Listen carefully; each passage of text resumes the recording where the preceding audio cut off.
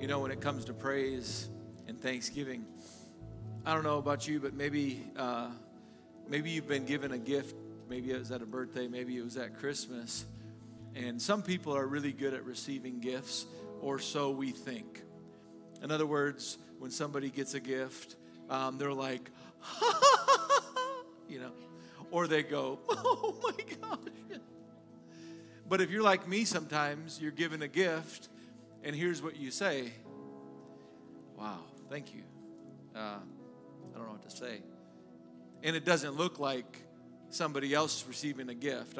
I know that I can relate sometimes even with this conversation I had with Pastor Austin about like,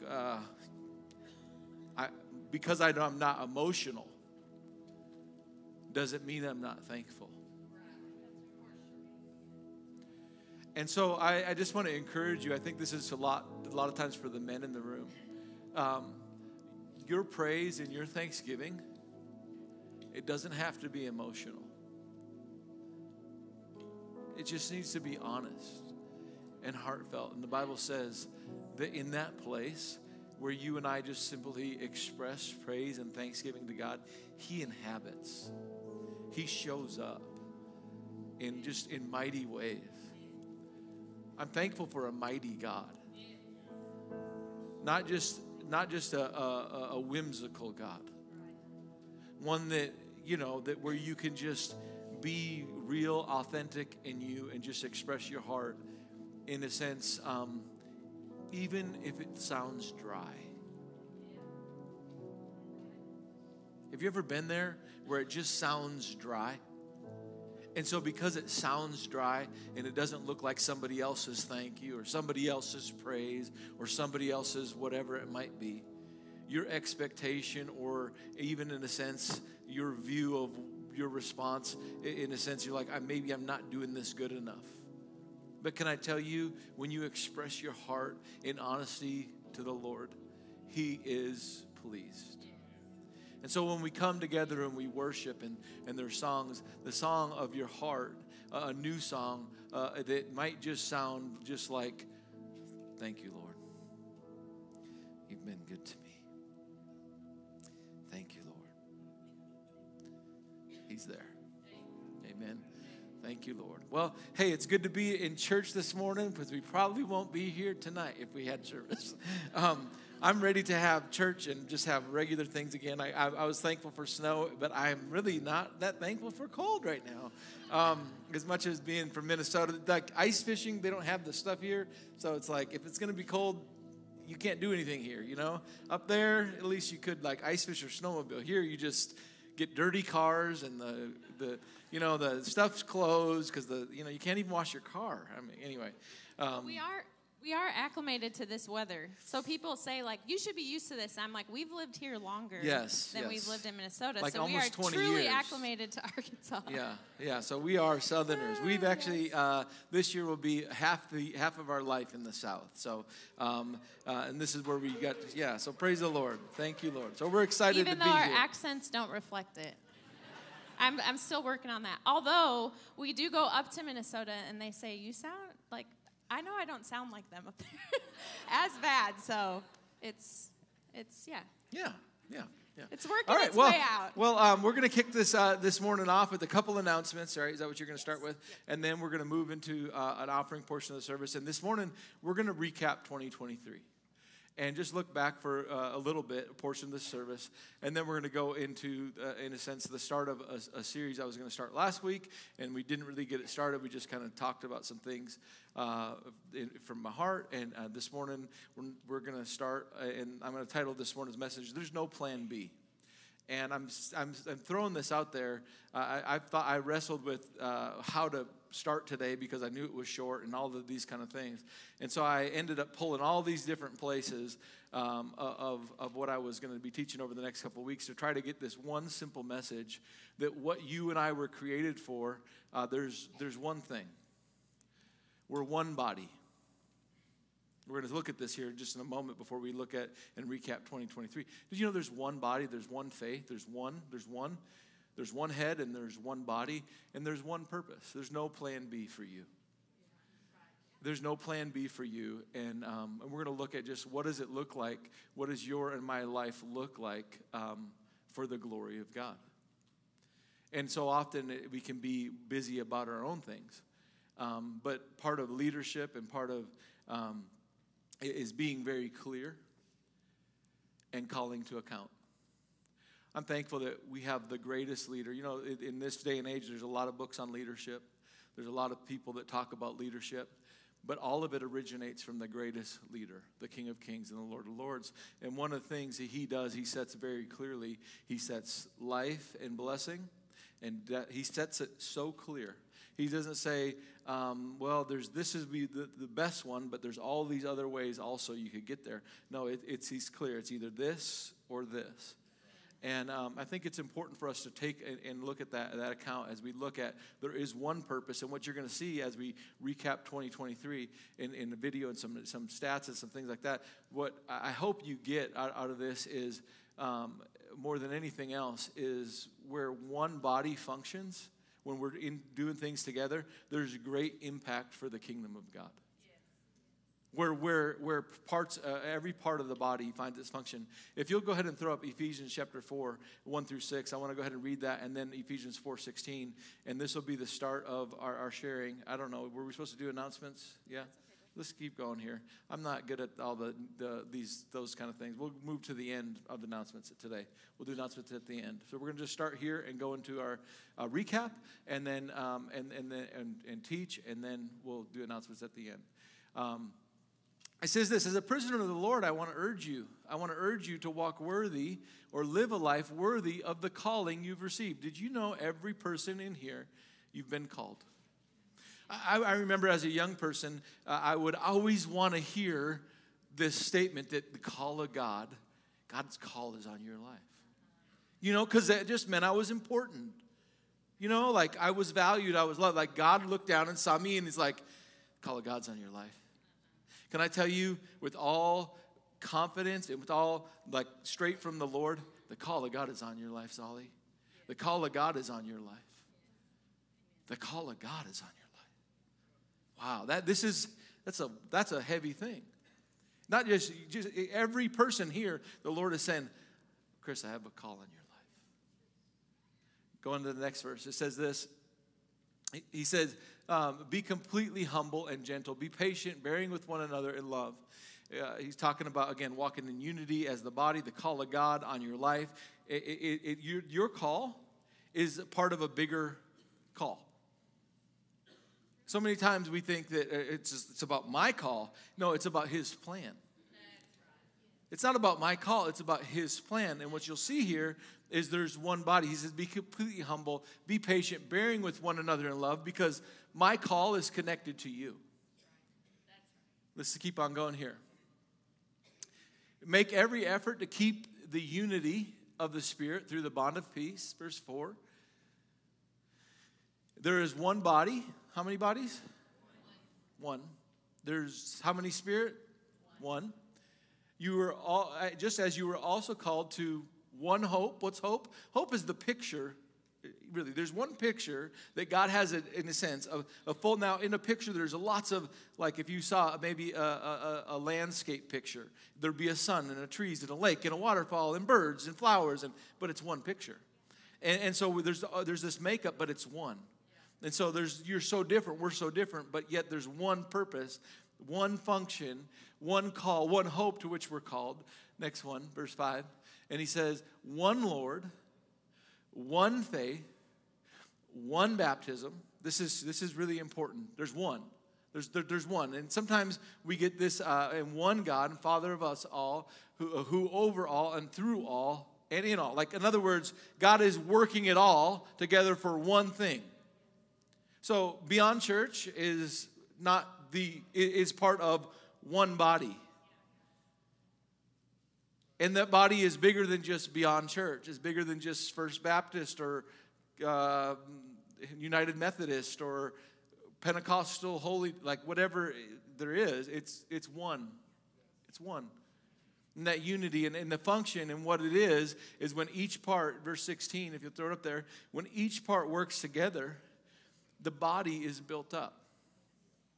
We're going to look at here in a little bit today. We're going to look at Ephesians 1, 2, 3.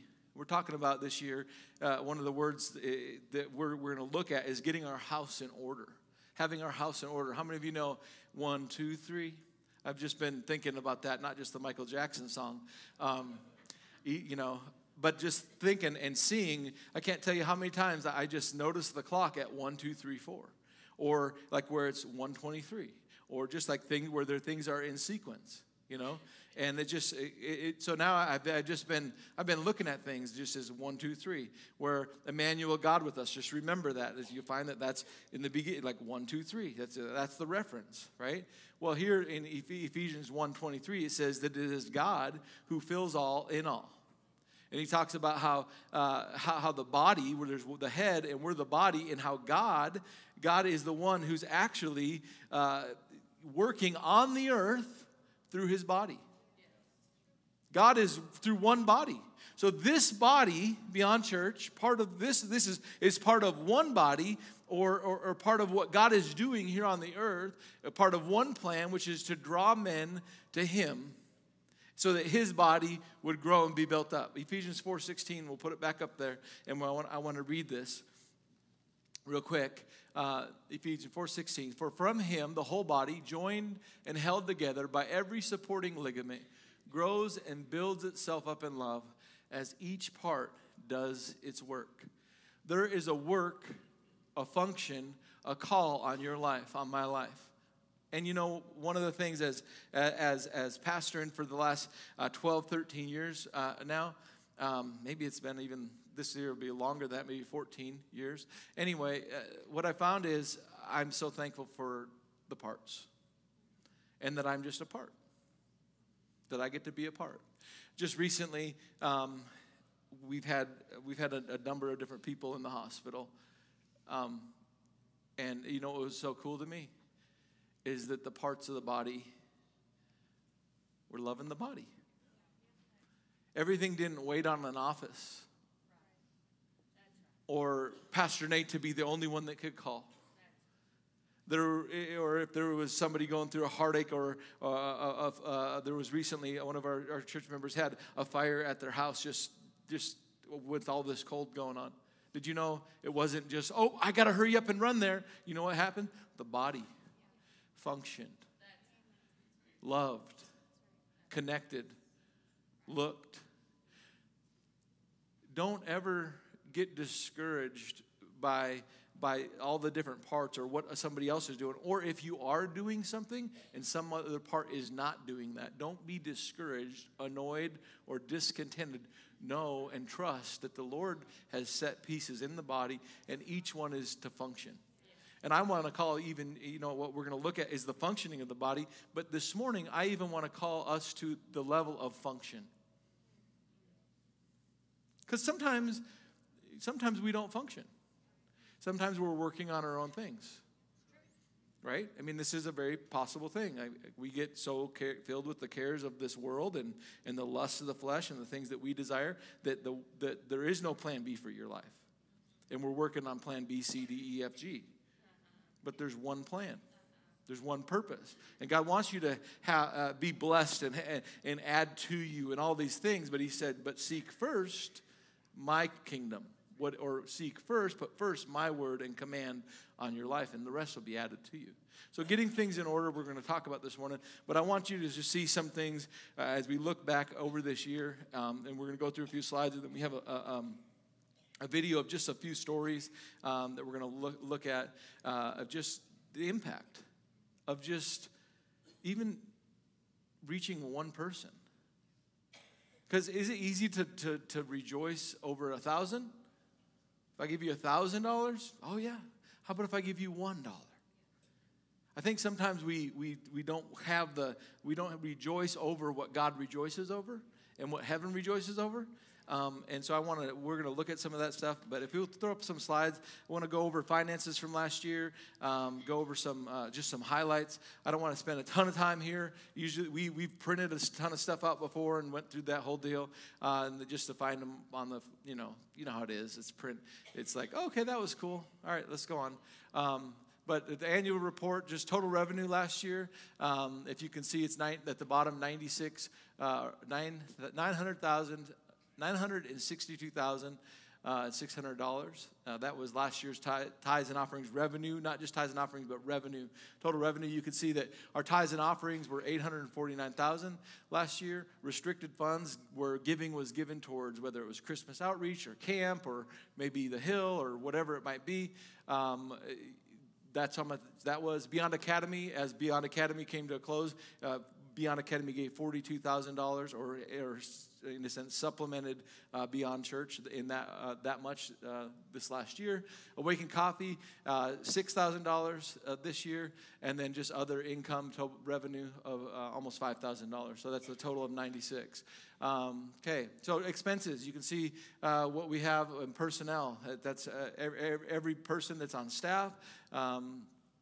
Pastor Evan, myself, and Landon, and Courtney, and Mona, and Ben, and I'm missing some, and Pastor Austin, and Kylie, and all of these people are fulfilling functions here in this community for us as a church, and it's just special to me to be able to have that impact. So this personnel. Ministries, to break that down, would be children's ministry, youth ministry, all ministry that goes on here. Giving, impact into our community, giving through missions around the world. Just $153,000. To break it all out would be just awesome, crazy, but complex. Operations, that's insurance, just keeping the building running. Electric. Sometimes it's stupid expensive. Anyway, and so operations, and then administrative fees, that's just like what you got to have, legal things and insurance and that kind of stuff to keep things working. So that's the total expense. And we give, I believe we give generously here. There's a lot of things that need to be done. Ministry that's like we're going to spend the dollars that come in.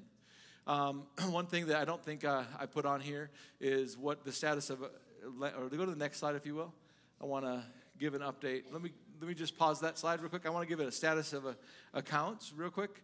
And I know you didn't have that slide, and we didn't even talk about this, but just status of accounts. We have some ERC money that is to the tune of about $300,000 that we haven't ever touched. That was during the global pandemic, all that kind of stuff, when we had the daycare and we were keeping it open and because we were considered vital, all that kind of stuff, and just stewarding dollars, right? And we never spent those dollars. We've had those just sitting in an investment account because we didn't know what, we were not going to be limited in any way to preach the gospel. And if that was ever called back, we have let that set aside. And so that's still sitting aside there. On top of that, we have some savings that we've set aside that's been put into that to the tune of about $80,000. And then on top of that, we have a Hill account that has about $100,000 in it. And we're going to be talking more about the Hill in about 8 weeks, all right? So after our board meeting right before Easter, we're going to be talking about the Hill. It's something that we started years ago before the pandemic and so on and so forth. It's something that it's been taking a little bit of time to get in the right order legally within our house, and now we're excited about what does it look like to step forward and be a light in our community and be a local church. If we're talking about only getting the word of God out, right, like going to all the world, but we forget about Jerusalem, or we forget about Alma and the impact the local church. The local church, we're a local church. We're a part of a local body. We're to be bringing, here on earth as it is in heaven, here into Alma, Arkansas. It is to go there, but it is to be here. And so we're going to talk about that in the upcoming week. So that's just kind of a status of accounts. You can see that this year, total, go back to that last slide real quick. Just total dollars, expenditures. I mean, what's that, $22,000 in the black, if my math's correct, about 22, 23,000, right? And so we're not like sitting on a huge cushion just from this last year. Matter of fact, I think we've just been kind of stale, honestly, as far as financially, just pretty stable. And yet at the same time, I'm so thankful because we've seen the amount of givers increase, which is super amazing. I do think that just looking at people that have given or not given or so on and so forth, you can see that the toll that inflation has played on people's finances.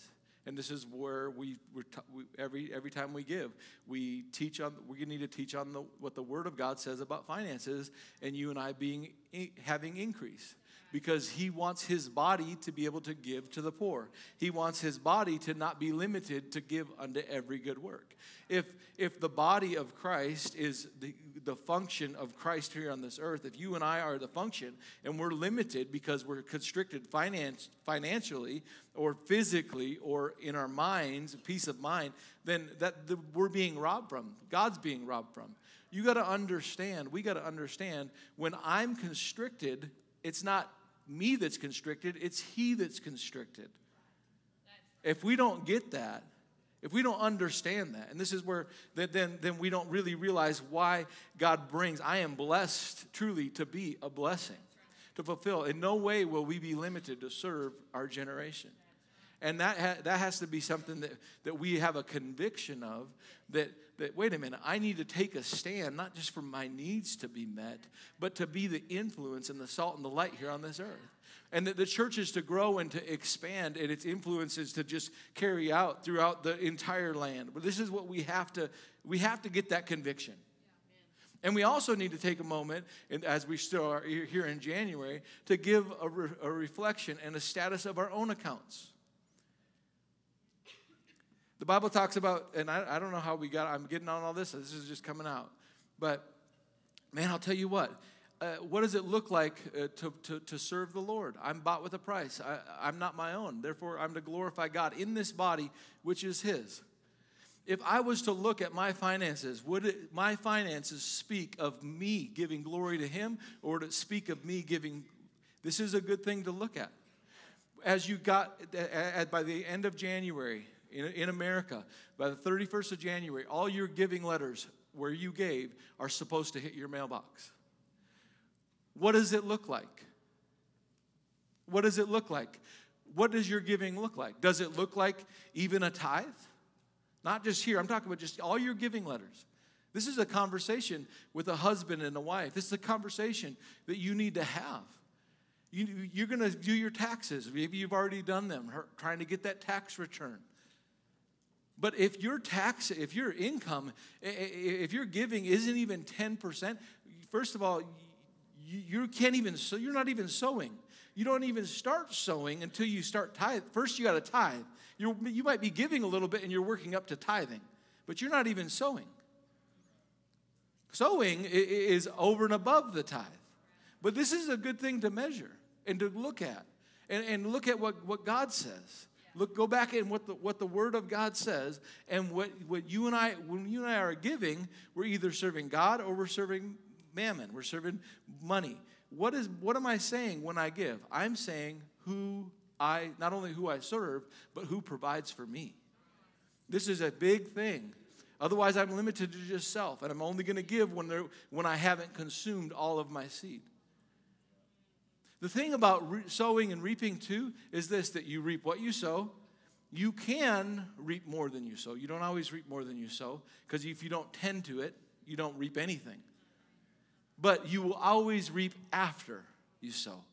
And I think that's one of the things sometimes that we get messed up. We're so we don't realize that it's the after time that we need to invest into tomorrow. Anyway, so there's some things to look at. This is just part of leading. And you know what's so crazy is there's going to be people in this house, and God's building his church, and we're going to grow. And we're going to have greater influence in this community. And people are going to walk in the fullness to which they've been called. They're going to use their hands for the glory of God because they're going to be called upon it. And someone's going to ask them the question, what are you doing with that for the glory of God? And they're going to be able to give an account one day to the Lord and say, Lord, I did this. Because somebody was bold enough to ask him a question and say, what are you doing with that? But there will be other people, because it's so bold and so straightforward, and saying, listen, this is what the Word says. You're not doing this. You're hearing this, and you're going to leave. And that's okay. That's okay. That's your choice. Everyone is not going to be a part of the vision of saying, as for me and my house, we will serve the Lord. This life, I'm not my own. I'm here for his purpose. There is really no plan B for me. That's it. And it's like, and one day we're going to say, well, you're done, or you're going to hear, well done. This is a question you and I have to weigh, and we have to talk with our spouses about and say, what does it look like? Are we in my house serving the Lord, or are we just existing, and one day our kids are going to walk out of the house and having not imparted what we were meant to impart? These are real things. And this is why we come, the Bible says, and we gather in Ephesians, the same passage. He says that every part of the body, though we're one, each has a part in a specific function. In this chapter of Ephesians, it says that God gave us gifts, and he gave us pastor, teacher, evangelist, prophet, apostle, to equip and perfect the saints so that they could be out doing the work of the ministry. It's so important that we come together and we are equipped and we hear what God would say, and we hear the word of God, unadulterated, unfiltered truth. Because in a world that's so filled with lies, I wrote this down. I was going through some notes earlier this week. In a world that is so filled with lies, you better make sure you're clear and you take advantage of telling the truth when you have the mic. In a world that's so filled with just, whatever, and just making somebody happy, or saying something, doing something to get another click, another view, another like. I just want to say something so you can like me, click me, or give me more notoriety, more fame. Lord's like, in a world that's so filled with deceit, make sure you take advantage of telling the truth when you have the mic.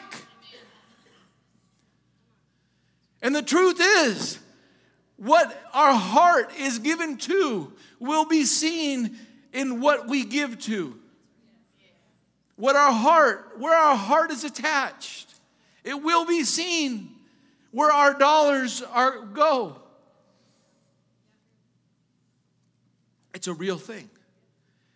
And I'm not talking about this because of feeling in a stale. I'm talking about this because if the finances are stale here, it's a lot to do because of a staleness here.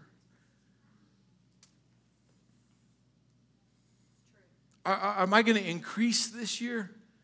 Am I going to grow with God?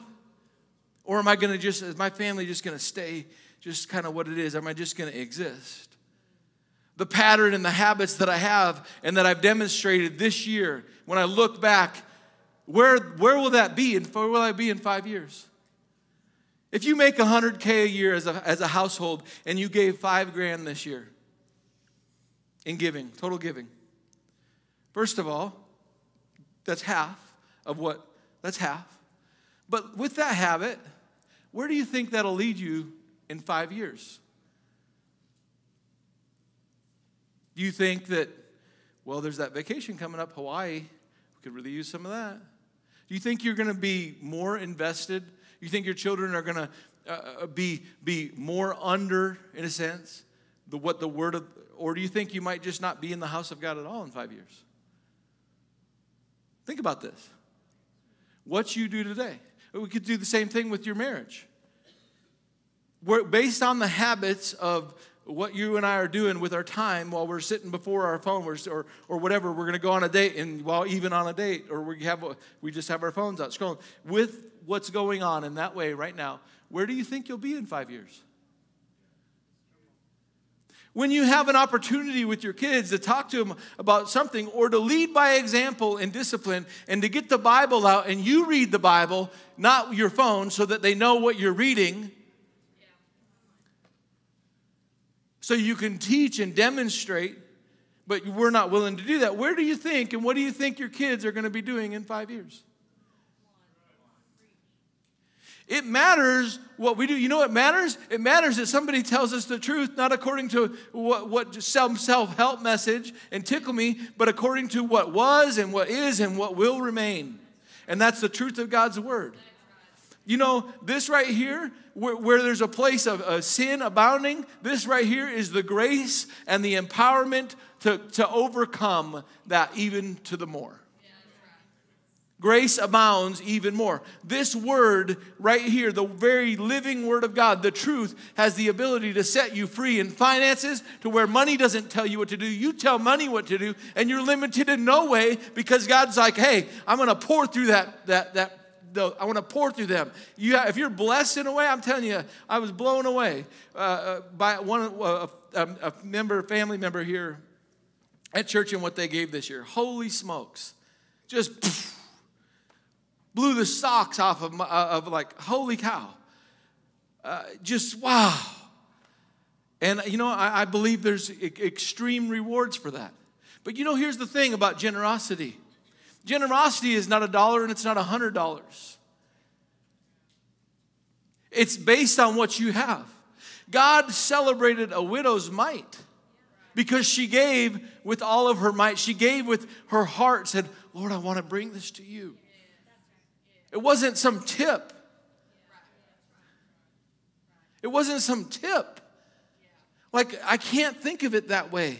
I got to think of it that we are one body and there's one purpose and one vision, that we are to be bringing the message of the gospel, preaching Jesus, everyone, everywhere, every day. When I'm at work, my job is a ministry as unto the Lord.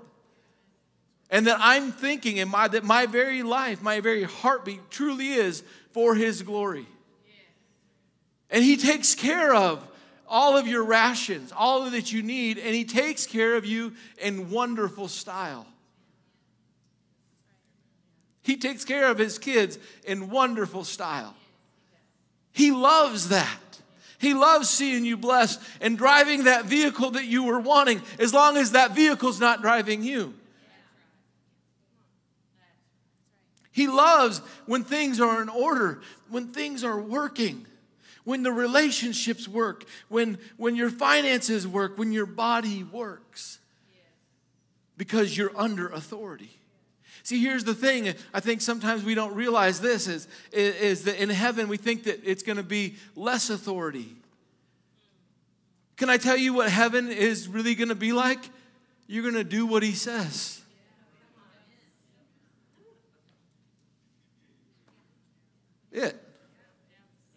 Like, we don't know king. Like, we're going to find it out. And you're going to like it. You're going to love it. Why? Because His words were life to me, and I did eat them. Like he says, David said, your words, they satisfied me. They brought health to me. They brought goodness to me. They brought joy to me. They brought increase to me. Nothing missing, nothing lacking. It was your words. He's what holds it all up. He's what holds it all up. And He still is doing that now. If we'll come under that, it's like my world will just be all held up by Him. And the pressure on me, it'll be like the pillars are His words, His wisdom that's holding up my world instead of my arms and my hands and my foot. His words, His ways, His wisdom truly are and is, I guess it would be are the pillars that are to be holding up our life to where we don't have to. It's the ways of God. The ways of God. And when we come in line with the ways of God, we work with, in a sense, ancient paths. Ancient not being old, that which existed before us and will exist after us. Like the Ancient of Days. Cooperate with kingdom principles. And your life, your marriage, I'll tell you where you'll be in 5 years. You'll be in a brighter place. Filled with more hope and fulfillment for the glory of God. So, man, I'll tell you, one of the greatest things you can do is you can sit down and take inventory and give an account. In order to give an account, you have to count. And that's part of coming in order. To come in order, you're going to have to set things, you're going to have to count, or you're going to have to see the pattern. You're going to have to at least take time to look at what is there. It's 2 blue and then 1 red and 2 blue and then 1 red. You're going to have to look and you're going to have to assess where am I, and be honest and say, where am I at? These are important things. So as we look back at 2023, it's not just to celebrate. It's to recall and to understand where am I at? Here's a good question for me, because this is not the plan of God for my life. It would be good to not look at 2023 only. It'd be good to look at 2017, 2018, 2019, all the way to now. And you look. And y'all, here's what I'll tell you. You can look at your giving and you can see, you'll be able to see where your heart is, and not only where your heart is, but you'll be able to look and go, wow, it is amazing. Look at our family. We're serving the Lord. Wow. And you'll look, it's like, well, yeah, I mean, we're still here. Or it might go me looking like this. We've kind of got some things out of order. These are good things. When you look back, am I just going in circles? Because I'll tell you what, if you are, a trial is going to come again. E.J. James, he says, count it all joy when you fall into trials and temptations. He says, knowing that it's to work patience. But if you're at the same test again, you know what you and I need? Wisdom. Because a test is not to be taken again and again. It's to pass. We're to move on up. Your influence is to increase. You're to become the senior of the high school. Telling the kindergarten, what's up, bro? I go, he just said hi to me. That's the starting football player. That's the quarterback. The quarterback just said, as a fifth grader, of the school, it's like, hey, man, what's up? You're to be the one that is there to be the influencer, the salt, the light, the pulling people up, pulling people out, because you passed some tests. So when somebody is hopeless and hurting, you have something to give them because you passed the test, which means you came under God's word, and so you went up. And you came under God's word, and so you went up. And if you come under God's word, you can go up. And because you went up, now you can truly reach down and have influence, and somebody can hear what you're saying, and they'll hear the very life of God, and you'll be able to pray for somebody and give them a word of hope in season because you hold it as truth. Because I, too, am a man under authority. Only speak the word. Something can happen because you have come under the word. So that's the annual report part. So let's keep going. There's good stuff. There's all good. I don't even know how I got on that. I wasn't Landon's like, hey, are you going to mention a few other things? I said, yeah, probably, But here's some cool things. 825 app downloads. Just that jacks me up because of the Subsplash where the Bible reading. I'm telling you, we've seen more discipleship happen this year than I believe we've seen consistently in many years. That blesses my heart. It's like, Lord, this is what I can give an account for. And the power, I remember Jeremy Pearson's talking about this, and he said, it's not how many are in attendance, it's how many are in agreement. If one can put 1,000 to flight, two could put 10,000. Like what could it, nothing that they imagined to do could be withheld from them. I'm giving you scriptures and passages of the Tower of Babel or come into agreement or a mighty wall. Remember the wall that was built by a few men in only a few days? They said it couldn't be done in years because Nehemiah rallied some troops and they fought and built at the same time. Wow.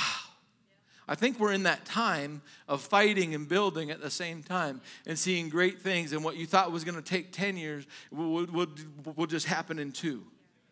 I think we're at that time where it looks like this and it seems like my kids are so far behind and you can just watch them because you're tending and you're all at the same time. I think we're in that time. And so app downloads, that's so cool. So 825 app downloads. We just started keeping track of this. And so Facebook minutes this year, wow, that's a lot of Facebook minutes. 41,800 minutes watched, 100 in only 137 posts. We 2,500 followers. YouTube impressions. This is where we just really started getting YouTube going. That many impressions. That many hours watched. Obviously, Facebook. You can see a lot of people are there. Instagram. We now have 1,000 followers and 25,000 people reached. In other words, impressions. But this is cool, a good start. Next year, you're going to see this increase a lot. One of the things that this last year, end of August, beginning of September, we brought on a social media / get the word out kind of guy, and that's Ben Schlegel. He's actually my cousin, but just a gifted, Lord called, and we're excited about that, what's going to be coming about. And just keep being present with the word. Man, a word of hope. You know, the word, it's not always just, the word of God is not always just, oh, that made me feel good. Sometimes the thing that makes you feel good is when something's out of place and it gets corrected. The chiropractor kind of hurts. You're going to be sore for a few days, but you're going to be right. You're going to be whole. You're going to function better.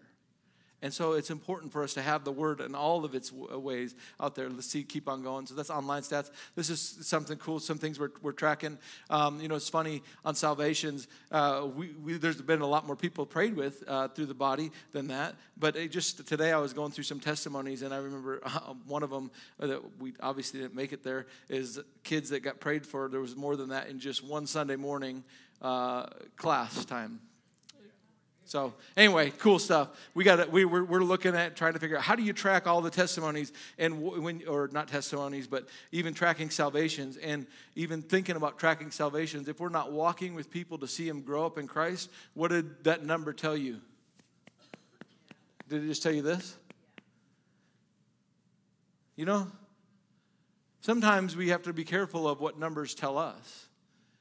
Because sometimes we have to ask the question, if that number's higher, does that make it mean that I don't have to do anything? Here's the question that I would ask on there. Was one of those from you?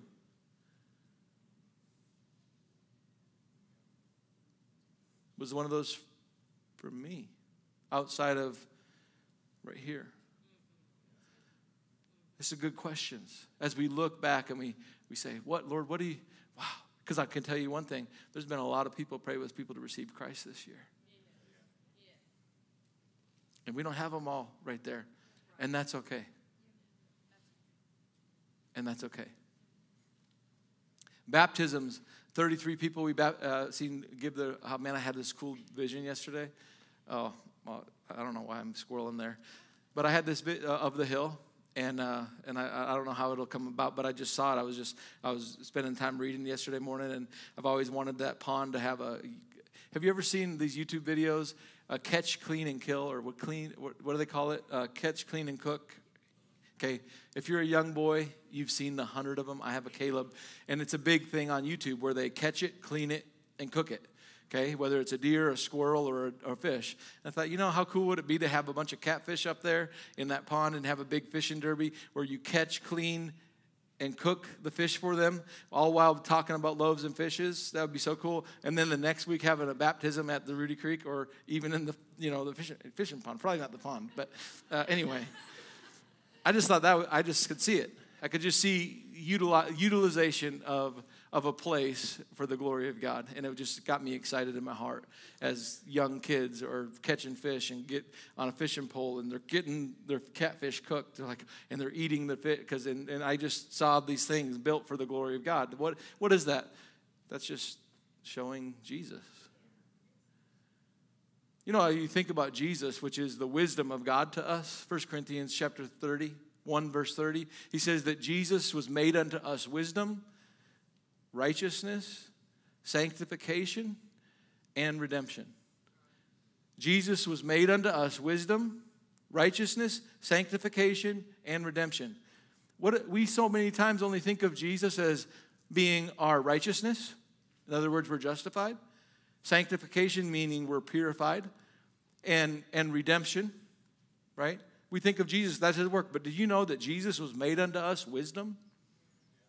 Did you know that your life and my life, we were created with no plan B, with one purpose, and God has wisdom or works where you can apply the knowledge and the word of God, and you can say, ooh, this would be something to bring God glory. Oh, we could bring God glory this way at school. Oh, we could bring God glory this way. And ideas and ways, in a sense, to create just the atmosphere of love and heaven on earth comes just from Jesus.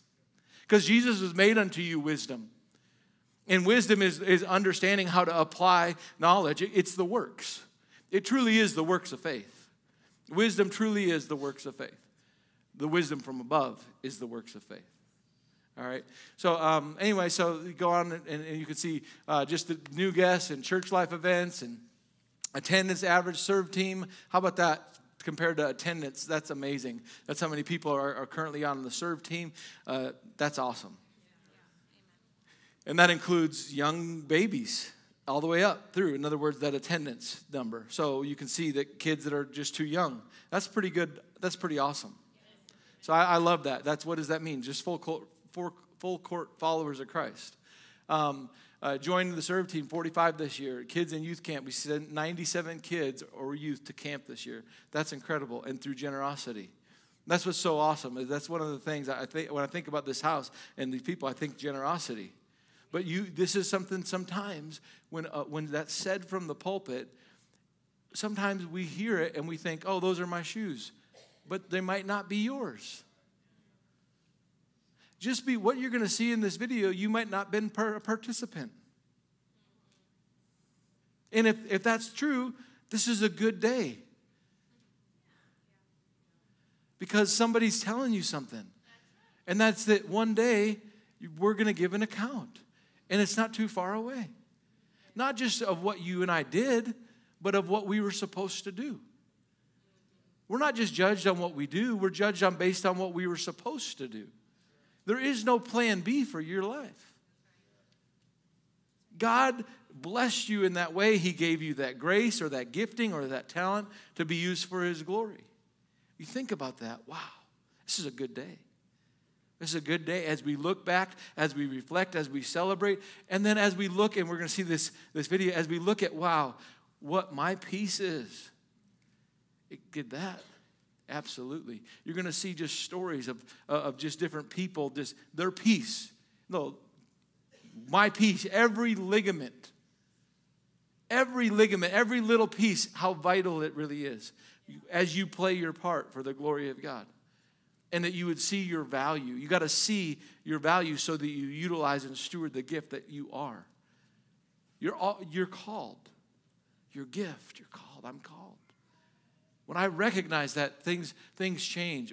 Awaken sales. You can see 188,000 in sales this last year. Other highlights, young adult ministry. I would tell you, it's amazing. I look at young adults and like I see Trent and Dickie over there with the hat. You know, what a stud. All these young adults serving Christ. Young adult ministry started this year. That blesses my socks off. I'm like, wow, that's so cool. And we have young adult leaders, and Drew and Chloe over here. How awesome is that? Special. People pouring in to these young people, training them up, calling them out. Somebody take them out for coffee. Somebody here, take out a young man or a young woman for coffee and tell them something. Think about this. We got to do these things. This is why when we come to Frontline, we need to not just come sit and talk to our own three, or when we have the ladies' Galentine event, which you're going to hear about.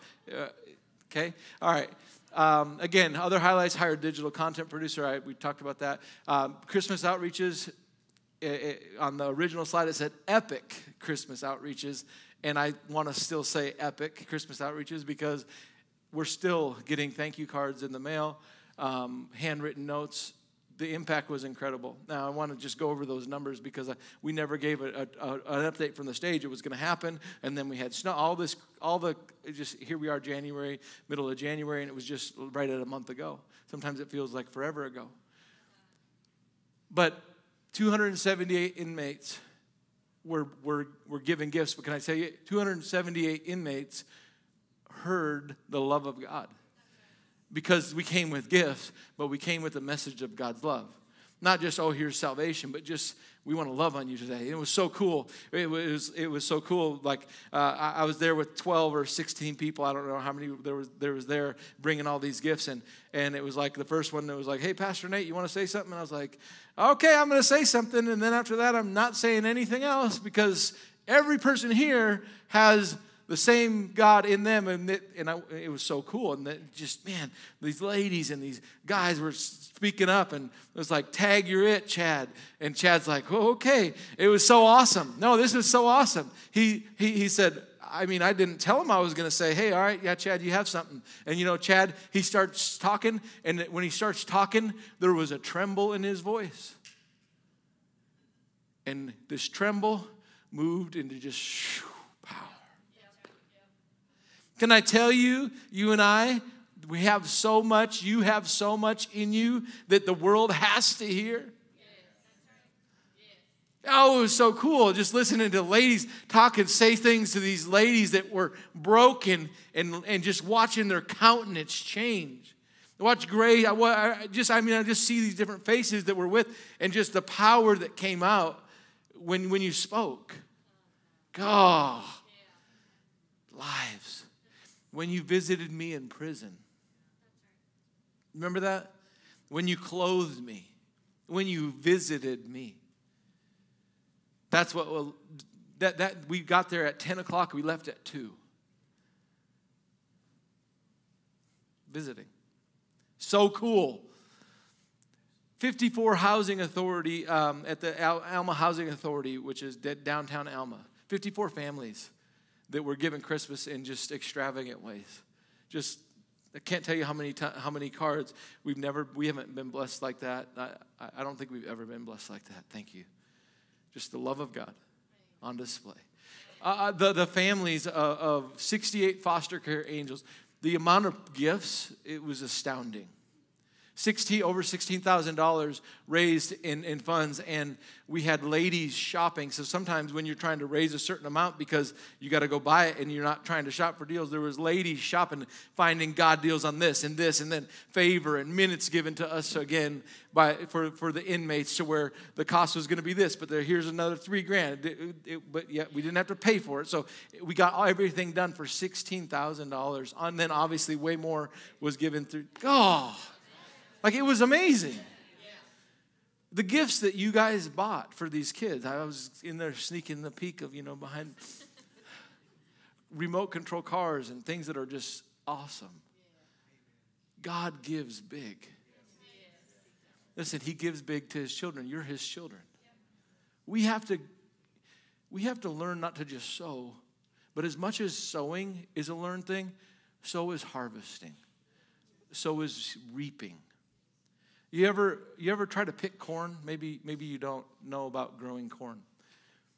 The husk or the silk on the top will turn brown. But just because it turns brown doesn't mean it's ready. You have to know how to feel the cob. Where the top of the cob, you'll feel that they're swollen, and when you squeeze it, it'll burst. So you walk down, and there'll be corn that comes off a week different on that same row than the cobs that you pick that day. It takes understanding on how to harvest corn or how to harvest a watermelon. Knock, knock, knock, knock. Well, it sounds like at the store. Click, cut it open. White? I thought they were supposed to be red. We have to learn to receive and learn to harvest, not just to sow. God wants his children blessed. That part of just you and I just receiving that, he wants you and I increased. Amen. All right, and so I'm going to end with these slides with that. And I want you to sit and watch this video. You want to add something to this? No, that was enough, right? Praise the Lord. All right, so go ahead and watch this video. It's about a 12-minute video. I think it'll really bless you. It's blessed me a ton.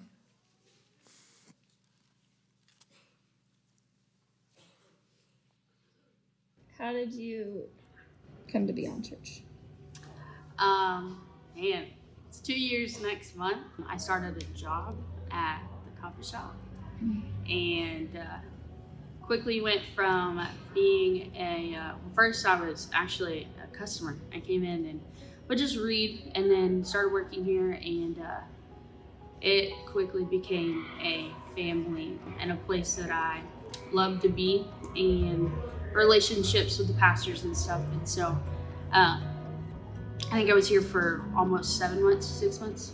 And then I was sent out and got my foot after my internship was over, and was had visited a couple times, and then a couple months ago, I think like September, the Lord was like, this is where I want you to be, this is where I want you to grow. This is where you're supposed to be. So I committed to a month of like, okay, God, I'm gonna try this. I'm gonna be here for a month consistently with community, with the young adults. That was really also where my community was at. And so ever since then, it's just been an experience that has been none like any of my others with growing up in the church and being a part of church. This really is my church home, and God has done so much through the coffee shop and the church, and I'm so thankful just to be a part of it and to say that this is home for me. We get to share our testimony. It is just a glimpse of God's goodness and how he's always pursuing his children and how we get to partner with him. So when Henley was in 3rd grade, she was in public school. The teacher always seemed to seat her by a particular boy that it was very evident that he had a hard home life by the things that he said and the things that he did. And we knew it wasn't by accident that Henley was always by him, because we prayed for God to use Henley. Do you want to share how he used you? Yeah, I felt like I was supposed to write on a piece of paper that God loves him and put it in his desk, and yeah. A few times, Yeah. huh? And then at recess one day, what happened? I asked him what his favorite movie was, and I said my favorite movie is The Son of God. And Not necessarily her favorite movie, but it was just a way for her to God just wanted to, get in that conversation, because his movie was something like really scary. And what did he say about movies? that he thought that God made all of the movies that he was in bad. Yeah, he just ruined them. God just ruined them. Not true, huh? And then he also one time commented about how God took his dad away or something like that. And so we saw this boy from God's heart, and we just started praying over him. Well, a few months into her 3rd grade year, we knew that we were to start homeschooling. So we started that journey, and so she wasn't near this little boy, but we saw him a few times at Walmart and different things, and it wasn't by coincidence. And we had been praying for over a year and a half. And one day, Henley and we were both serving in the 3rd through 5th grade classroom, and he showed up with another little boy in the class, and she was so excited. She was like, oh my goodness, so-and-so is here. And we were just so excited. Like, God, you've brought him here. And so had an amazing time. He had an amazing time. We got to the point where we asked if anyone wanted to receive Jesus into their hearts, and he rose his hand. And so he did. He asked Jesus into his heart. That day, God transformed his life. He felt the love of God as a father. And we're just so thankful that we got to be a part of that. And we're so thankful that we got to actually see the fruit of it, because we know not everyone gets that. Hello from the Fishers here in Istanbul, Turkey. Just a recap of what you've helped do and accomplish through us in the Middle East, in one of a very unreached place. And so many Muslims have been discipled in the Bible and evangelized on the streets and in our home, and even Iranians that have escaped Iran and come to Turkey have been given Bibles. One had been gloriously filled with the Holy Spirit recently, and a move of the Holy Spirit has been introduced to the Turkish church here, and really making headway for a move of God in this nation, in this region, and even in this time with the conflict in the Middle East. What a time to be alive. And you've also aided us to help in one of the most devastating catastrophes, the earthquake that happened this year in Turkey, and to really be light in the region. So we're really positioning ourselves. A ministry base has been established here, and to be able to plant churches and Bible schools in the future. And God is doing great things here. Thank you so much from the bottom of our hearts. Guys. We love you. Thank you for praying for us. Yes. Hey, Pastor Nate, Evan, and the Beyond Church family. Tanya and I want to greet you from here in Kinshasa in the Democratic Republic of the Congo. We want to thank you for your partnership throughout 2023. It was really a great year, and through your prayers and support, you were able to help us, our team, go into 8 different nations to preach the word and to help raise up leaders. And specifically here in the Congo, it was a super exciting year. We had the first graduating class of the first French-speaking Rhema Bible Training College campus here in Africa that received their diplomas on July 8th. As a matter of fact, if you look across the globe, we had 5 graduation services that took place in 5 different nations, 3 continents, and the Caribbean. It was really quite an exciting year. And what's even more encouraging than to think about all of these hundreds of graduates that you helped train is to think about the stories behind each and every one of them. We have people that are planting churches, starting new ministries. So they're not only leading families and leading churches, we actually have the top general of the Congolese army that's planting churches and leading as he leads the army. So great things are happening, and we're thankful for your prayers. We're thankful for your support, and we're super excited not only for what God has done, but we know he's the same yesterday, today, and forever. We know that 2024 is going to be an awesome, fruitful year. We're excited about fulfilling the vision of bringing the gospel to the 34 nations and 11 territories of the French-speaking world. And just know that you're playing a vital role in making that vision a reality. We love you and we appreciate you. I've had the privilege to be able to grow up in church nearly my entire life. My mom, she was the one that led me to Jesus when I was 6 years old. My dad, he didn't go to church. He wasn't a Christian. He didn't want anything to do with church. But my dad, he was not just a good father, he was a great father. The best anyone could ever ask for. As I grew in my faith, a burden for my dad, for his salvation grew. I would go talk to my dad about Jesus and his love for him, that he wouldn't have anything to do with it. He would shut me down before I could even get started. He could tell what I came to talk to him about. Over the years, I would continually try, but I would continually get shut down. After coming back from church camp, I could see a change in my dad. His health was declining, but his heart was different. One evening, I went to see him, and this time, things were different. I was able to share with him Christ's love for him and what Jesus done for him on the cross, and this time he wanted it. This time was different. As we sat there and we prayed, all the walls that he had built up for so long, all the burdens that he had been carried, he gave them away. That evening, with his hands lifted high and tears coming down his face, he surrendered his life to Jesus. 35 years of praying for my dad, I was able to see the manifestation of his salvation that night. Weeks later, after Dad gave his life to Jesus, Dad went to go see Jesus. He's not with us here on this earth today. He's where we all want to be one day. I encourage you, stand strong in your faith. Stand strong on what you're believing for. God's promises are a yes and amen. His word is the final authority. Stand strong. My name is Dylan Flanagan, and so whenever I was really young, my biological father, he wasn't the best man. He treated me, my mother, and my little brother very poorly. We were abused and mistreated. And so as we were going through all that, our relationship with God wasn't always the best, just because, we were never around church because we were with him. And so as I got older and stuff and we departed ways from him, I still was very lost and didn't understand God and didn't understand that whole concept. And then we met my father, who I have now, and he slowly started bringing us back into that. We got closer with God for a while, going through my it'd be my 6th grade year all the way through my freshman year. We had been going to a church called Grace over in Alma, and I had learned a lot from there and everything that I knew up until I started going to Beyond. As I was going through all of that, about my freshman year hit, and my grandpa got sick.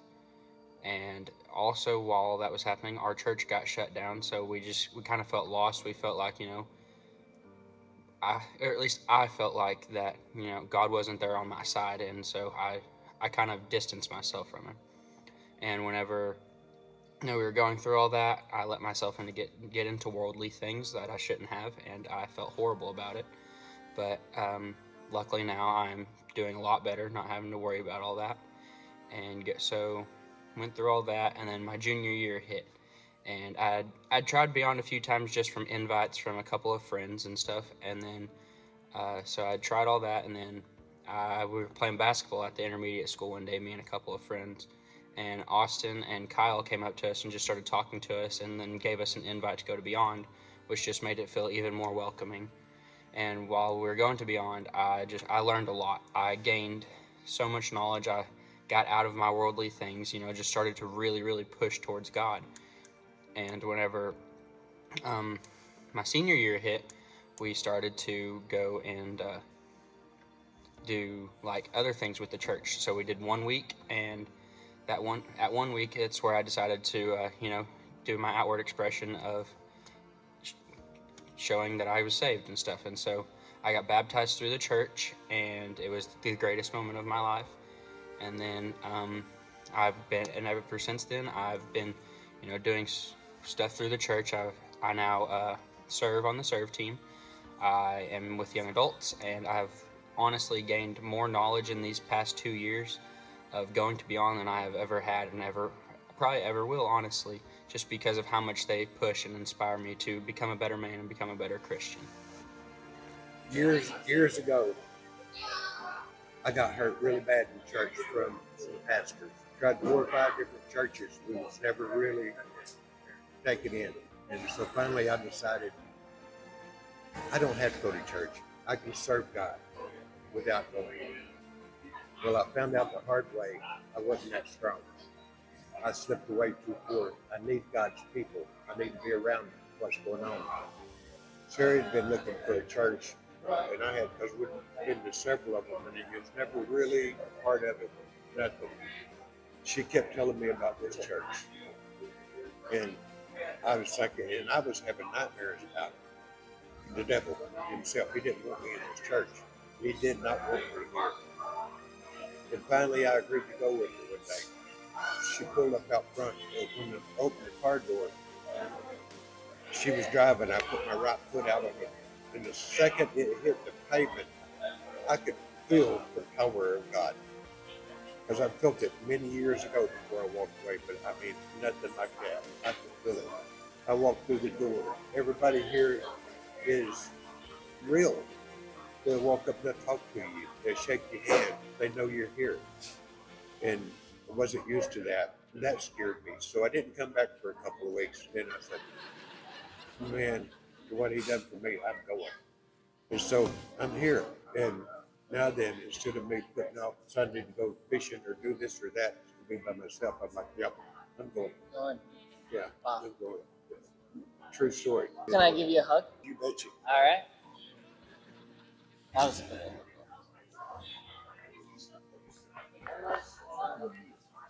And you know what? We're in the family of God together. This place is awesome.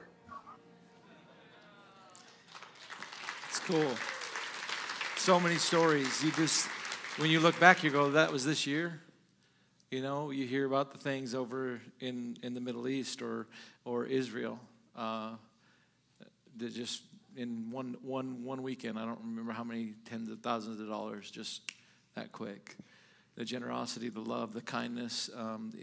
The church is not a logo, and it's not a pastor. It's a people, and it's every part functioning. And I want to just close. I want to close this morning by reading 2 passages. And I'm not going to take a lot of time to preach them, but I want to read them. And I want to read Genesis 17, and then I want to read I want to read Ephesians 1, starting in 15 through the end of the chapter.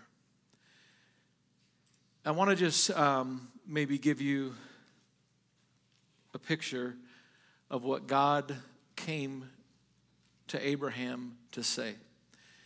If you know about Abraham at all, he's the father of our faith. He's where all the Jewish people came from. You'll find in Genesis 15 where God cuts covenant with him and tells him how he'll be a father and he'll bless him and all these kind of things. And here we find in Genesis 17 that Abraham has had a child not by the promise or by Sarah, but by Hagar, and had Ishmael. And so God shows up, and here's what this is just a paraphrase, and then we're going to read it. He says, hey, Abe, what you doing? What you been up to? Hey, what you been up to?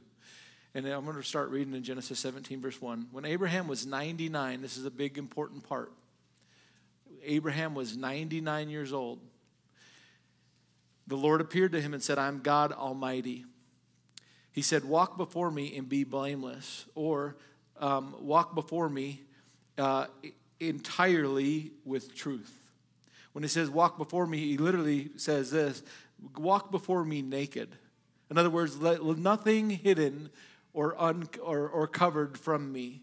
And don't, he said, be blameless, be honest, be truthful. And so in this passage of Genesis 17, God's coming to a covenant man, someone he's in covenant with. Did you know God's in covenant with you if you're born again? So God, this is a picture of God coming to a covenant man who stood on and walked with the promises of God and wanted what God said he could do, and he wanted what God wanted, but here he is 13 years later, and he is kind of a little bit off of where, and not doing anymore.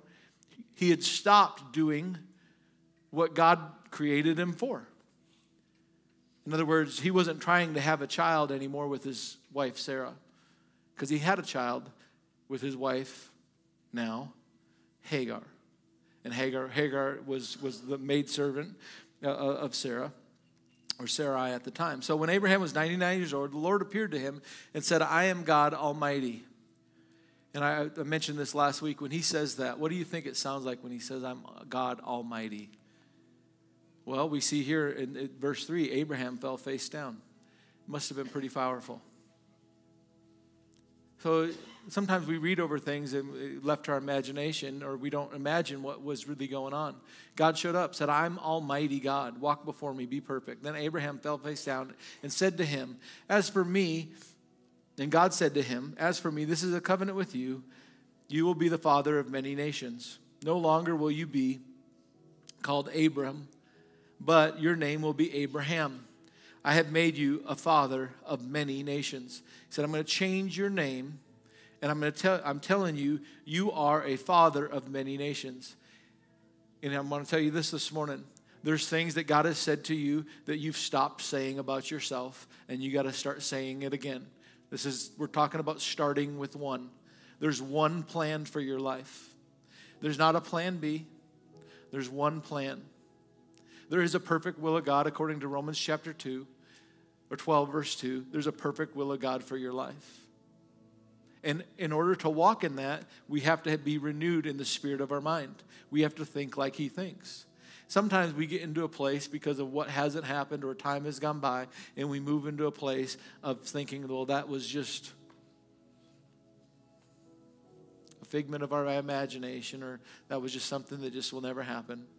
But I'm just here to tell you this morning that it's time you get back out and you start saying again what God said about you. God said it was important enough to be said that he told Abraham, I need to change your name from Abram to Abraham. You need to be saying what God says or what I say about you.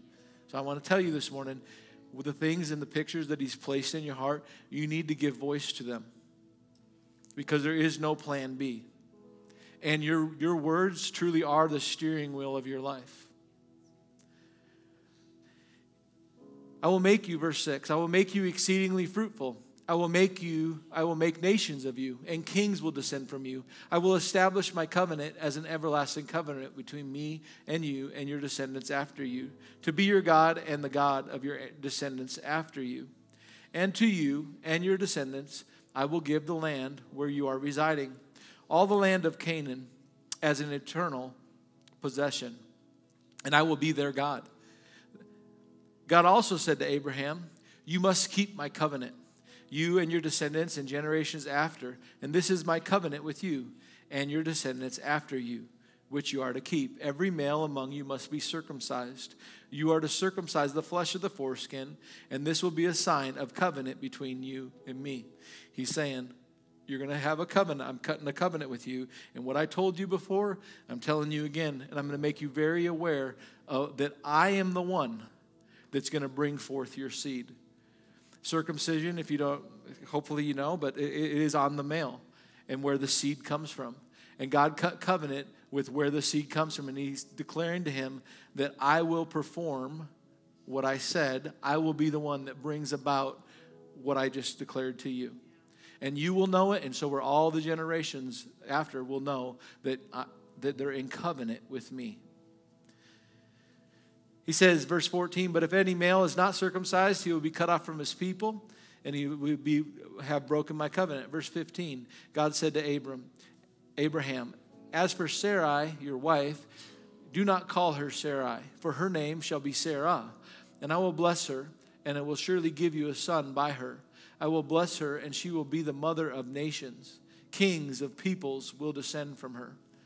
I will, again, Abraham and Sarah, both of those are signifying of the breath of God that is carrying their life. It's him that's going to be the sustainer. And he's the one that's not only the author, but also the finisher. He's the author or the illustrator. He's the one that brings it about. For your and my life, there is no plan B. He is the author. And he wants, if we come under what he says, and we partner with what he says, and we begin to declare what he says about our lives, he'll be able to illustrate it. And so he said, you now don't just partner with your name, but you declare her name. You know what? Sometimes we just miss it. And we say what we think and we say what we see. But according to Romans 4, that God calls those things that are not as though they are. We need to start calling them the things that we don't see according to what God said they would be. Concerning your life, concerning your finances, concerning your health, concerning your children, concerning your mind. It's important. These things are important. This is again, start with one. This is, Brother Marty talked about this, how we're going to walk with God this year. We're going to walk with God this year by giving him praise, because our mouth, keeping the praise in our tongue. How many of you have been doing that still? Singing praise, and it keeps you mindful of and listening to him. And this is what this is about, walking with him. Verse 19, or excuse me, let me go back to verse 16. I will bless her and give you a son by her. I will bless her, and she will be the mother of nations. Kings of people will descend from her. But Abraham fell face down, and he laughed, and he said to himself, can a child be born to a man who is 100 years old? Do you remember what we read at the very beginning? How old was Abraham? Here he says 100. Why? Because he calculated. He calculated it as impossible. It wasn't. He was saying he was thinking. He was thinking that's a year from now. Can a man have? Because he said this. You're going to have a son next year. Can a man who's 100? He wasn't 100. He was 99. But he was thinking it's too late. Look, he thought it through. This doesn't look possible. How many times does our calculation cause us to respond into a place of settling? Here's what he says.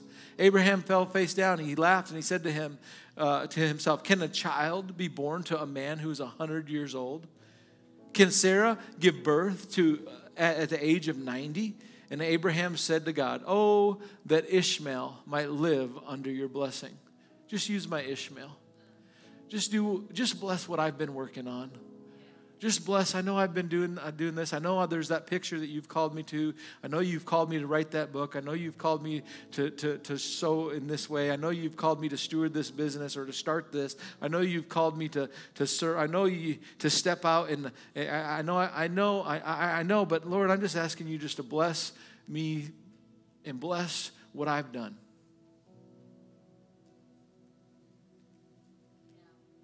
Sometimes we're settling for things that are not God's part, God's portion. And we're asking, and for 13 years, he'd stopped. And God didn't say, well, time's gone too by. You've been too going the other direction. No, he came to him because he's in covenant with you. He's in covenant with me. He comes and says, hey, what about this? What about that? But God replied, he said, after he said, hey, can you just let Ishmael be the blessing? But God replied, your wife Sarah will indeed bear you a son, and you are to name him Isaac. I will establish my covenant with him as an everlasting covenant for his descendants and for his descendants after him. And he went on to say, as for Ishmael, I have heard you, and I will bless him as well. Verse 22, when he had finished speaking with Abraham, God went up from him.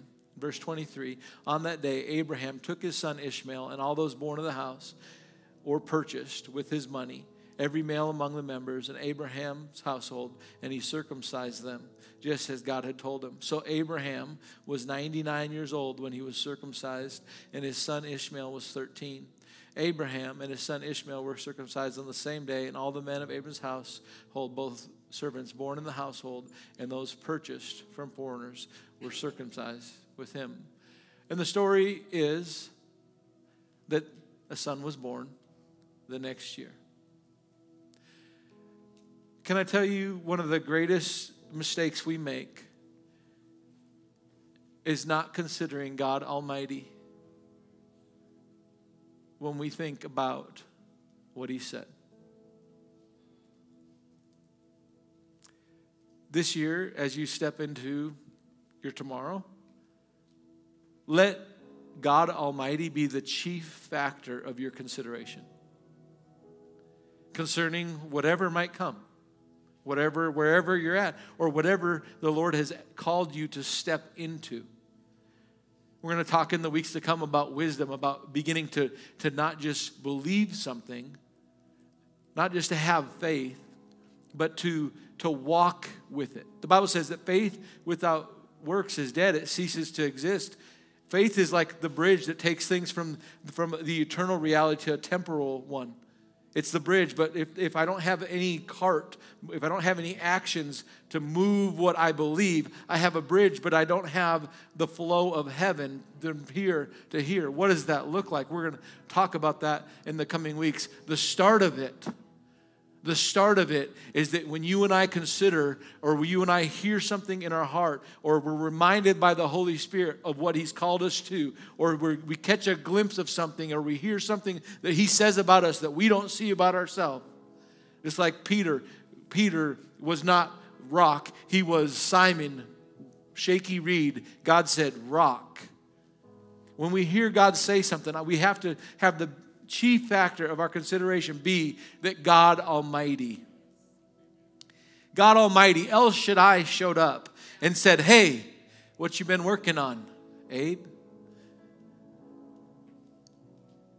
Can I tell you, he had to go back to work. He had to go back to being with Sarah, his wife. He had quit on the hope of having a child with his wife. He had to put some things back in action. That's powerful. The works. Doing the works of what you believe. Doing the works of what you believe. Let's go to Ephesians chapter 1, starting in verse 15. And so this is what we're going to be talking about in the weeks to come. We're not going to just talk about the power of God. We're not going to just talk about the hope of God. We're going to talk about what he asked for first, this prayer that's inspired by God to pray over the church by Paul. He prays, he says, for this reason, because I've heard of your faith in the Lord Jesus Christ.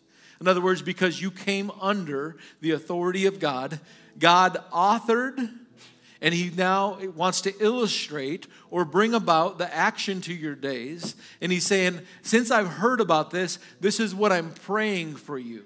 Since I've heard that you've come under, I'm praying for you. I do not cease, verse 16, to give thanks for you, remembering you in my prayers, that the God of our Lord Jesus Christ, the Father of glory, would give unto you a spirit of wisdom. Wisdom, I believe, the Bible tells us it's the principal thing. It's the principal thing. Though it costs, Proverbs 4:7, though it costs you all you have, go get it. Jesus, 1 Corinthians 1:3 or 1:30, he says this, Christ was made unto us wisdom. So many times we skip over that. The wisdom is the ability to take knowledge and apply it. There are spiritual truths. There are things that God has said to you, but we don't know how to put one foot in front of the other. We just want something to happen one day, but we don't know how it's supposed to happen. Faith steps out on what it believes God has ordained. There's a step to your faith.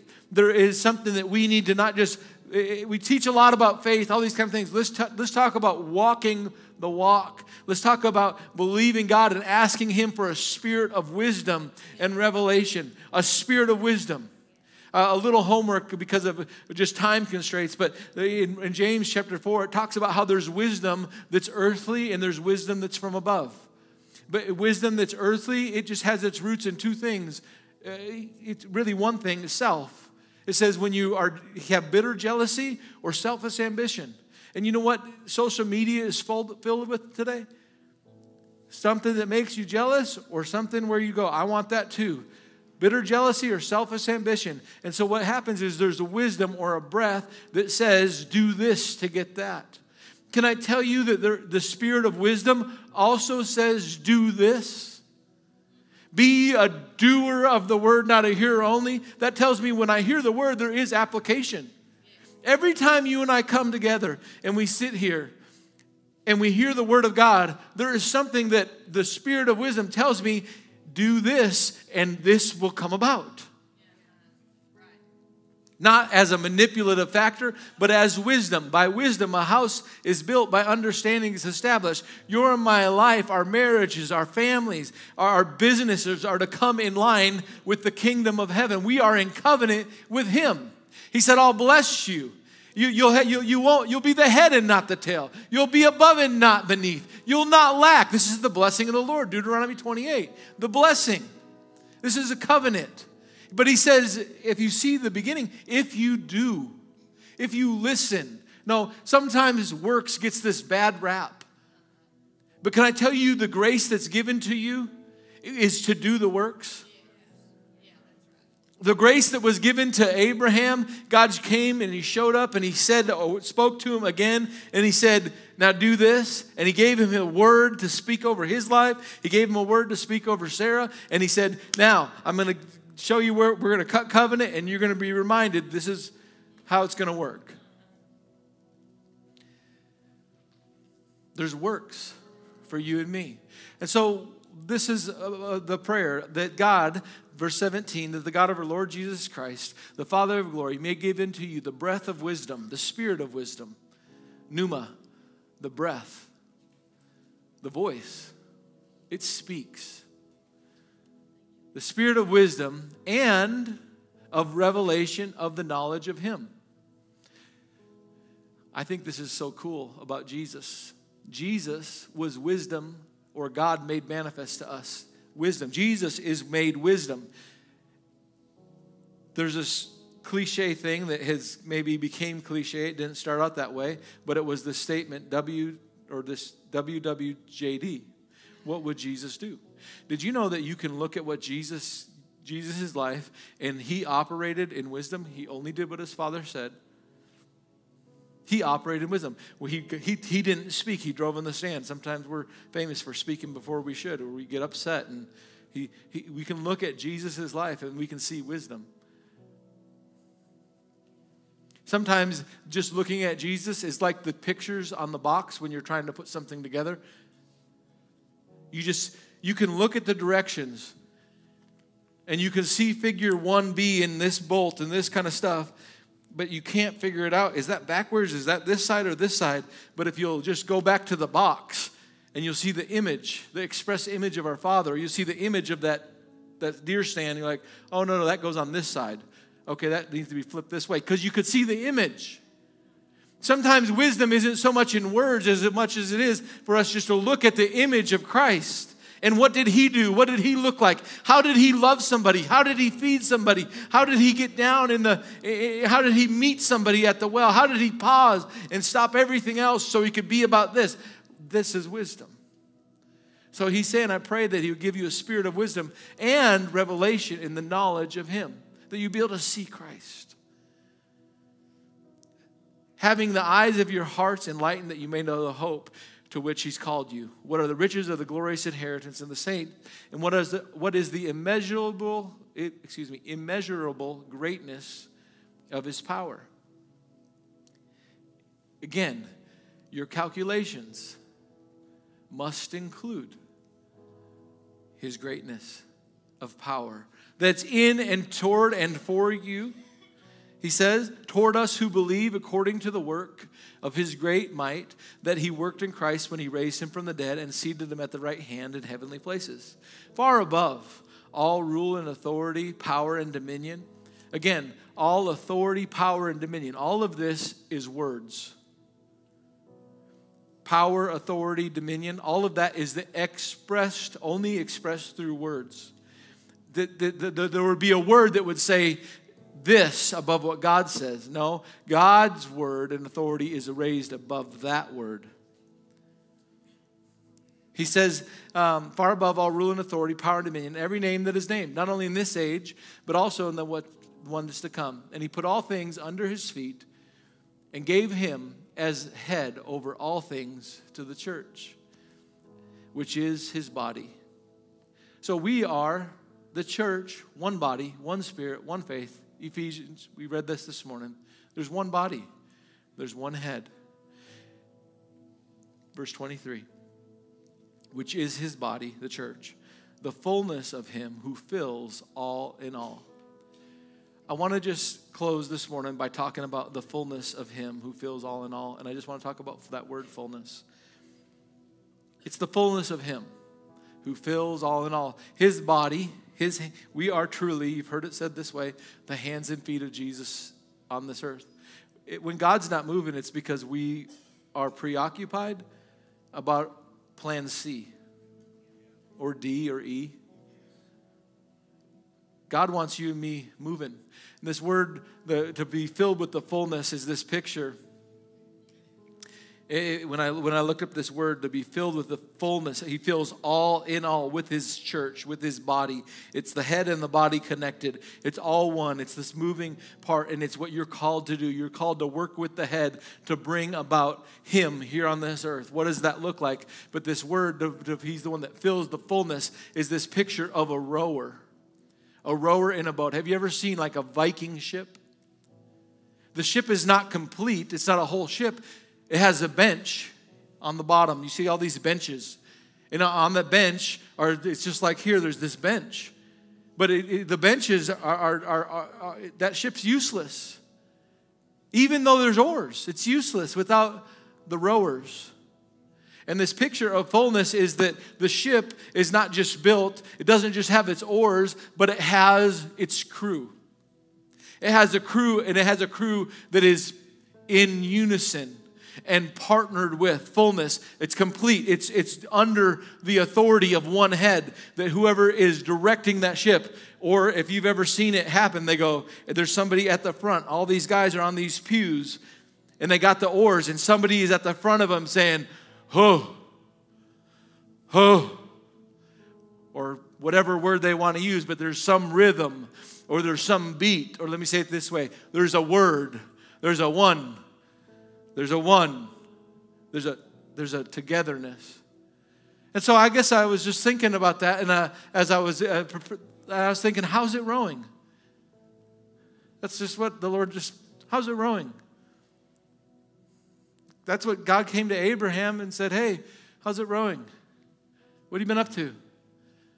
Are you in unison with me?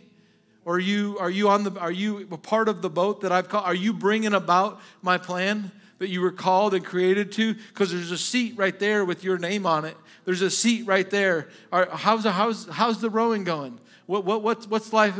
What are you considering? Are you considering me in what you're doing right now? Are you considering it? Did I author this even? I mean, this is an important thing because there is no plan B. There's no plan B. And the call of God is on your life. The call of God is on my life. What am I doing with the call? Are his hands active? Are they as active as they could be and should be? Or do I got one hand on the row and one hand on the... How am I doing? These are good questions. And I believe the Lord wants to show us hope and pictures. And if we will just come back in line in the sense of just say, Lord, what do you say? What do you say about this? And begin to ask him, Lord, what do you say about my life?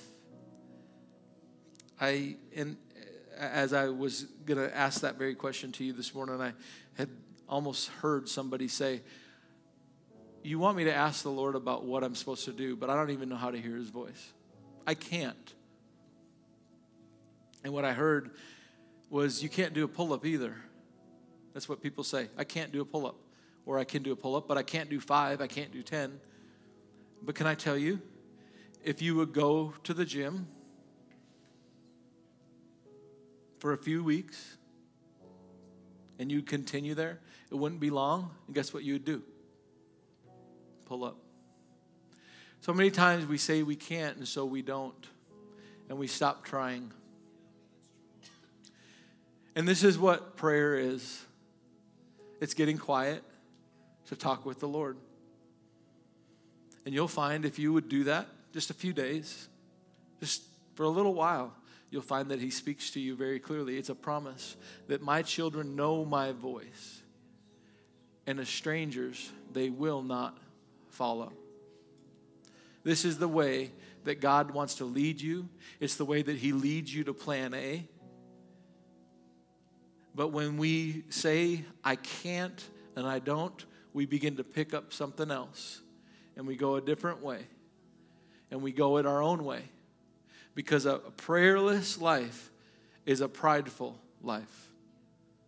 It's a separate life. It's a life that's filled with care. According to Philippians, he says this. He says, but cast all your care and all your anxiety on him. With thanksgiving, let your requests and your desires be made known to God. And he says, I'll guard your heart. There's a conversation that we need to be having with the Lord. And if we'll continue that conversation, it won't be long until you're very, very, very aware of him. This is the same thing that the Lord started this year with on Sunday morning with Brother Marty and Sunday night, talking about keeping fellowship with the Lord. What does it mean to keep fellowship? It means to be in unison. It means to walk with. But can I tell you, you're not just going to walk with the Lord. As I was thinking about that and the words of the Lord to this house from Brother Marty, Amos 3:3, it's impossible to walk together unless you're agreed. It's impossible that two walk together unless they be agreed. And that's how I came to Abraham. Because I was looking up just different places. Enoch walked with God. Noah walked with God. Abraham walked before God. And the Lord spoke that to my heart so clearly. He didn't just walk with me. He walked before me. And you will walk before me too. And you will walk before him too.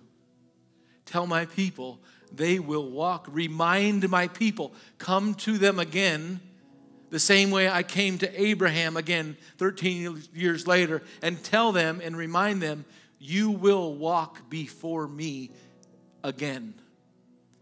You'll walk before me naked. You'll walk before me, in a sense, giving an account completely. And it's important that we know that this life that so easily can be filled with XYZ, when there's not even a plan B. There is this life for the glory of God, and he wants to add to you and promises richly and joy. But first things first, let us have a house that's in order. If we're going to start with one, we have to realize he's the author, and there's no plan B. Let's stand this morning. Thank you, Lord. I just felt like today there was a time of prayer of just commitment to say, Lord, I want what you want for my life. This morning was heavy. It was heavy. It was heavy. I didn't anticipate even the recap being, to me, it felt way more like weighty, like, hey, do some checkup. Like I thought I was just going to be like trying to talk about the excitement, and it's like it just was a little more like, this is important. This is important. But the same way that Abraham had to make an adjustment and say something, if that's you this morning, where you're saying that I know that I don't want plan B, I just want plan A, we're just going to close our eyes this morning. We're just going to get quiet before the Lord. But I want you to move on that. If that's you this morning, you say, I want plan A, I don't want plan B. Lord, show me where I've been working on plan B. I want to be in line with you just fully. I want to work on your plan. And I'm asking you for a spirit of wisdom. That's your heart's cry, Lord. I want. You're saying, I want. Then I want you to lift your hand. If you're just saying, I want your plan. I want my life to bring you glory. Get glory through my life. Just keep your hand up. If you got, thank you. And I want you to pray this prayer with me. You're saying that. I'm going to lead you in this prayer of consecration. I'm going to help you use the rudder of your mouth today. Just say this with me. Say, Father, I don't want any other plan but yours for my family, for my finances, for my life. I want your plan. You called me. You're calling. And I'm listening. I hear your voice clearly. Fill me today with the hope to which you've called me. Remind me. Make me clearly aware of your power to bring about what you're showing me. Speak to me. Give me the words. Paint the pictures that I need to see, that I need to hear for my life to walk before you and bring you glory. Lord, thank you for visiting me.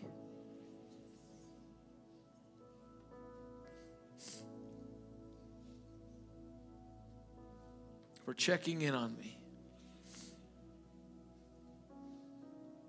and entrusting me with these next few years. I say, my house and my heart and my life is coming into order, full alignment, under authority, your authority. Fill my heart and my days fully with your plan. In Jesus' name, amen, amen, amen. Thank you, Lord. There's some rowing. There's about to be some rowing. There's about to be some moving. There's about to be some going like you hadn't seen before. Some stewardship, some advancement, some fulfillment, some accomplishing, some whole families swept in, some breakthroughs. So no having to come up with plan B, because one of the greatest failures that we could ever consider is that God won't keep his word. It's one of the greatest things, one of the greatest failures ever in our lives as a believer is that we would consider that God wouldn't keep his word. He'll keep his word. He's watching over it to perform it. Amen. God bless you. Hey, if you need healing in your bodies or anything like that, the Bible says, oh, we didn't even do offering today? Praise the Lord. See, huh? What? I'm sorry. I'm not, you want to do the announcements quick? Or what? I'm sorry, guys. That's probably, don't put me up here for that. Thank you, Lord. But just a few announcements, and then we can give on the way out. Sorry. Now I'm on. Okay, I'm actually not going to go through announcements, but here's what you're going to do. Everyone grab your phones, go to your Beyond Church app, and guess what you can do? Click on events down at the bottom. It'll pull up upcoming events as a little screen. Click that, and then you can scroll and see everything that's going on here. You don't even have to ask anyone. It's just right at your fingertips, okay? Wow. So we do have a Flourish event coming up. We have a Frontline event coming up. We have young adult stuff. We have an outreach night on Valentine's night, which we're so excited about that. So sign up for all that stuff, okay? And as far as offering, I don't know. And as far as cornhole, or not, just the different events, you have to sign up right now. Today's the last day, or is Wednesday the last day? Anyway, so make sure you jump on there and do what you need to do there. But anyway, as far as giving, we're going to give to the Lord to worship him. We're going to give on the way out. But let's put up that offering declaration. We're going to say some things again, just like Abraham, just like Sarah. And we're gonna pray over this, our tithes and offerings, and declare over this body that we will not be limited in any way to serve our generation. Father, today we pause and reflect to say thank you. We recognize you as the source of every good gift in our lives. And right now we come into agreement with you and say, in this house and in my house, there is provision for your vision. In no way will we be limited to serve our generation. We purpose to be an extension of your goodness so others would experience you. Right now, we ask you for wisdom and to direct our steps into a place of overflow.